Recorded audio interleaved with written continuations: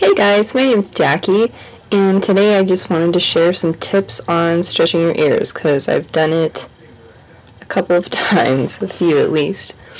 First off, it's called stretching, not gauging. Gauging is a verb, but it's used for gauging distance, estimating at a distance. It's used for other things. It's not for stretching. There's already a verb for this action, stretch, right? Good, we got it. Okay. Also, the plugs like this big, put this in my ear, this is not called a gauge. This isn't even anything, it's my tape measure. But it's definitely, if you put it in your ear, it's not called a gauge. It's called plug. Plug. Plug you put in the bathtub, plug you put in your ear hole. Plug. Okay. So, the next thing about stretching your ears is that, be gentle. Stretch anything, you have to be gentle.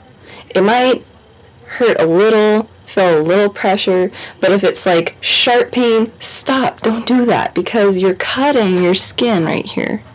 Now, today I'm stretching from a 0 to a 00 gauge.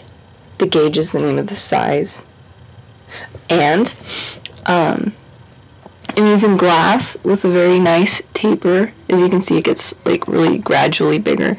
And so I'm just pushing through, and as soon as I get a little leeway, I push the rubber band. And over the course of a day or two, I'm probably going to be up to my 00 size again, which will be awesome. Other things I've found over time are good materials for stretching are glass and metal, high quality metal. Very bad materials for stretching would be wood and silicone. And in the middle is acrylic. Acrylic's just kind of lame to leave in your ears all the time anyway, because your skin doesn't like it very much. They're not friends. I recommend using glass or metal for stretching, rather, as much as you can. Now, silicone, some people will fold up the silicone plug and try to like let it expand in their ear, but the thing is, like, the silicone doesn't stretch evenly. It like catches, so it'll like start tearing one side of your ear and pull one side and then leave all that there, and oh god, I think it'll create fissures, and also it builds up a lot of gunk if you don't clean silicone all the time. And wood, I've had friends stretch with wood and they said they got horrible splinters, so I've avoided that like the plague.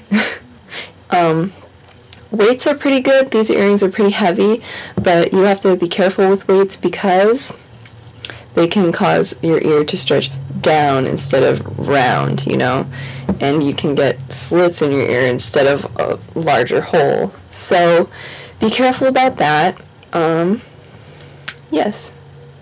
And don't try to jump like 12 sizes in 1 week, because your ears, they won't be happy. If they do get mad, you can make a sea salt solution of 1/4 teaspoon sea salt in 1 cup of water, and mix it up and dip your ear in it and hear funny sounds for a while. That's all the tips I have, really, but I wanted to share that with everyone, and hopefully your stretching experience will be wonderful.